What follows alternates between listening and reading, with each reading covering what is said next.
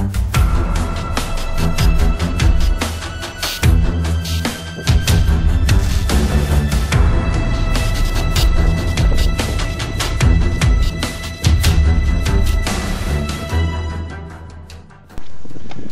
howdy everybody out there in YouTube land. This is amateur artist Mark D. Chandler coming at you once again from ManLand here on the YouTube site. Hey, I thought I'd show you the Altoid can. Now y'all know about them Altoid can. Of course you do. Everybody knows about these little dudes. Man, you can do all kinds of things with them. I'm so impressed with them, the uses. I've got the miniature one. Look at them side by side. This is cinnamon, this is spearmint. I don't like the spearmint, I like the cinnamon. But I wanted a small can. So I took the candies out, put it in a plastic bag, and throwed it toward the kids and said, here, y'all have at it. Now what we got around here, we got some of that cotton rope. This is what they call cotton rope. Actually, it's off a mop head. But it's 100% USDA approved cotton. Might have some synthetics in there to kind of hold it all together. But what I did is I sat there and made a bunch of this right here up. I'm planning on giving this right here out at that first annual Southern Bushcraft Rendezvous. Man, y'all picked a long title. But I want to make me a little char rope. Just getting out here playing. Now, that's not what this video is about. And no, it's not about the Aerocord USA K-bar neck knife. Nope, not about that either. I'm going to take about a piece about yay long. Oh, going to cut me a little piece off. I got to sharpen that thing. Taking the little miniature Altoids. That's right, y'all done figured this out. And I'm going to roll it inside of the tin can like this. Got me some booty paper.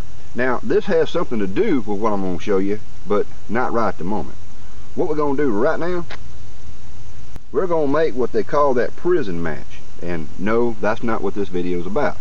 Pretty much everybody knows what a prison match is. You just take it and roll your toilet paper up fairly tight, not too tight, because you want this thing to be able to burn down in case you need the extra. You want to keep this thing where it's flammable. Alright, and then the end of this little rosebud, you stick some cotton in there. Fluffy cotton. Okay? So that way you can take a spark or something to easily ignite it. Now you can get the cotton. You can get the. Now you can pick the cotton off your sock if you want to. Or if you just happen to have it, just grab yourself a cotton ball. Just take a little bit off of there, keep it nice and fluffy. And place that dude right there in the end of your little rosebud. Sort of like that right there, and hold it kind of gently.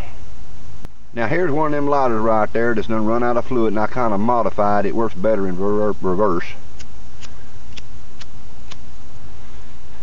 And we're going to strike it. I hope this picks up good on the camera. Let me get it to it. There we go. Now we have an instant flame with which we can use to light stuff. Putting it out ain't as easy. But y'all, this is not what this video is about. No. Just want to show it to you. We're going to light this up one more time. Get us a little flame going. We're going to use this to light up once I get it in there. One thing I will say, I see people keep trying to stick the wood down in there, but that's what that little square hole is for. You get you some sticks, and you can keep them longer than this if necessary. And you can stick them in there and get them to burning. They can stick way back here, and you shove them in. You just shove them in as you need. But now that there Altoid tin is pretty much ready. So I'm going to let this thing just burn on out. Get back with you after it cools down. It don't take very long for it to cool down at all. But that's not what this video is about. What it's about is while that thing's burning down and cooling down is drinking some sweet tea while you wait.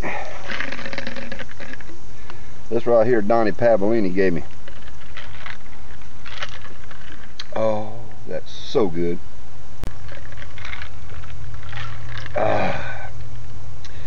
that's sweet tea. It is. It really is. It really is sweet tea. That's all it is right there. Hey, I think our Altoids tin can is finally cooled down to the touch. Let's check it out. Now I wiped this down with some of that there booty paper, and don't worry, it wasn't used. And we're gonna give this right here a try to see how it works. We got an ember.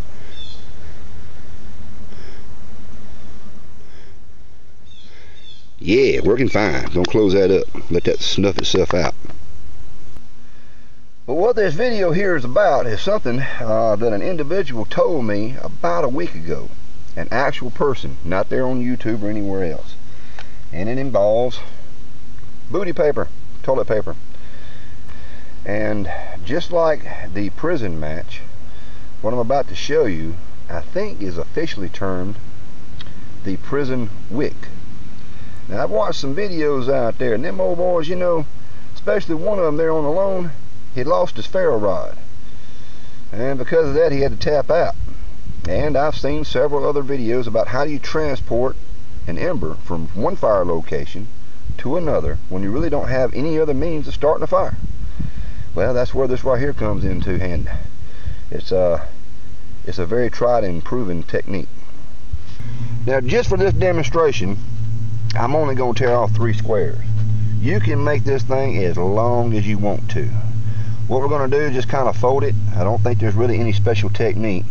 And now we're going to twist it. And I'm going to start here at the top. Make sure your fingers are not wet with sweat. You want dry, dry, dry. If it's raining and you're trying to transport with this technique, I suggest that you have some way to protect it. But you're going to be amazed at what this little thing here can do. Now here, unlike the prison match, we're going to take this thing and we're going to tighten it as tight as we possibly can. And as I'm tightening, I'm going to stretch it. Did y'all see that? I hope you did. And I'm going to twist it some more. It's very, very important to get it tight. Now we're not done yet. We're going to take a little more of this here toiletry paper. Another 3 squares just for the demo. And I'm using this board to demonstrate with. You can use whatever you have to, your leg, your pants leg, whatever. Lay this in here and tightly roll this thing. Very, very tight as you go. This will improve the performance.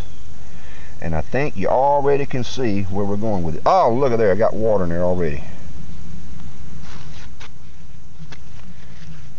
See how I recovered from that? Drip some water on my, oh well, we're trying this right here in true technique form. Don't get your head over it, Martin. And that's pretty much all we need right there, just to finish it off. We don't need this much anyway. Roll 1. Now simply just lick that in.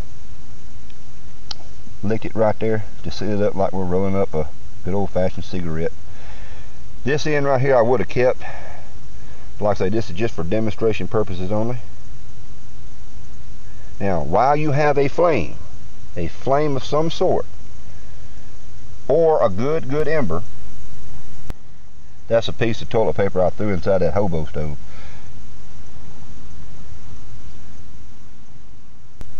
Now we have a punk that will burn for a very, very long time. One thing he showed me was to roll it up in a coil. It'll sit there and burn. About a 2-foot piece will burn for well over an hour. Now, I was actually going to take this back to where I normally set up in my videos and then blow it back into flame. So I'm going to transfer from here to there. So let's pretend that I'm walking with it, okay? Well, what do you know? This here looks like a perfectly good spot to start another fire. Now the problem is it's very difficult to lay this into your tinder bundle and try to use this to blow in the flame. I can't do it. I tried and tried every dadgum thing I can come up with. Just putting this inside your tinder bundle, no matter how fine you make it, it seems like it doesn't want to blow in the flame. But I believe what's happening is because the ember is inside the toilet paper, inside the roll that we rolled on outside to protect it, is actually keeping it or preventing it from getting to a high enough ember to spread out into the fibers of your tinder bundle. Know what I mean? Okay. Thus, I'm going to use this char rope that I just previously made to take this to the char rope to blow it into flame. There's a good little piece right there, what do you think? Now I got me some pine straw here. Pine straw is one of the best dadgum bird nest tender doohickey things you can possibly come across. Here's that Prison Wick. And all we gotta do is touch the end of the char rope there and it burns pretty dadgum good. Alright, now I was trying not to get this out of flame. There it is, no mystery, no mischief. This thing's burning down pretty good, so let's give it a go.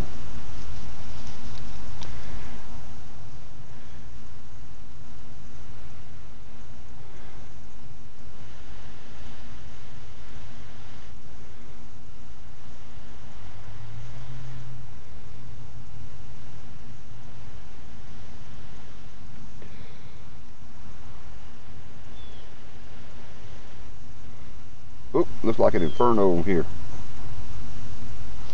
I'm not going to hold this very long.